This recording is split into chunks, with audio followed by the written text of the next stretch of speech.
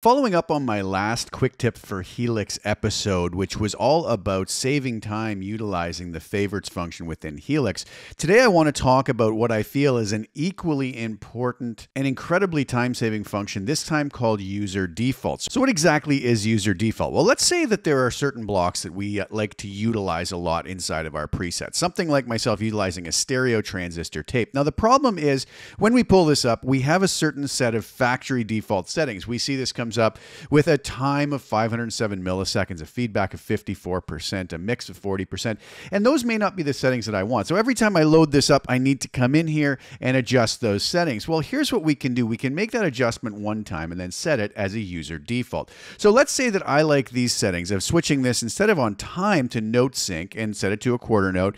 Let's say I like my feedback around 25% and my mix maybe in and around 30%, and I like to have trails on. Let's say that these are starting point settings that I always pretty much like to utilize when I pull up the transistor tape. Once I've made that setting, I can come up to the block, I can right-click this, I can go down to where it says User Default. Now you'll notice when I click that and I go back and right-click again, User Default is grayed out and Factory Default is now a selectable option, and we'll come back to that in a moment. Now what just happened is when I set this as a User Default is now every time I come in and go to this stereo transistor tape and load it up, it's going to load up with my user default settings that I assigned last time I had that block up. So this is going to potentially save us all of that time of having to load it up with the factory default settings and then make those changes and tweaks, which can be very time consuming if we're using a lot of different blocks, and we always like to have a starting point. And I find that most people do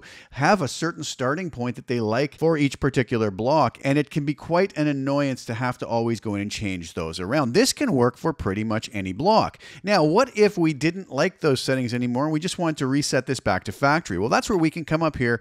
I can now right click and just hit factory default. Now, when I come back in and load up an instance of the stereo transistor tape, I'm going to get those factory default settings. So we can do this as many times as we want. I can switch this back, make the same settings or close to the same settings I had previously.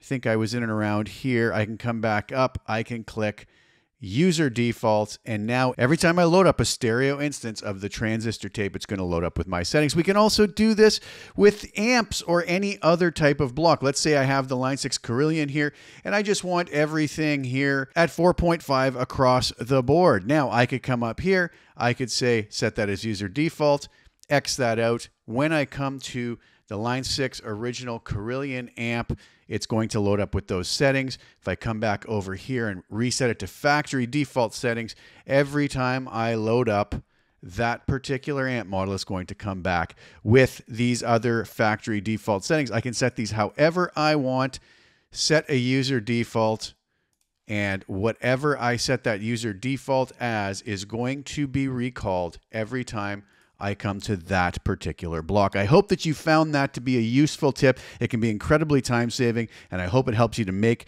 your presets in a much more speedy and efficient manner. I hope you enjoy the music on the way out. Links are below to any of the presets you heard in this video.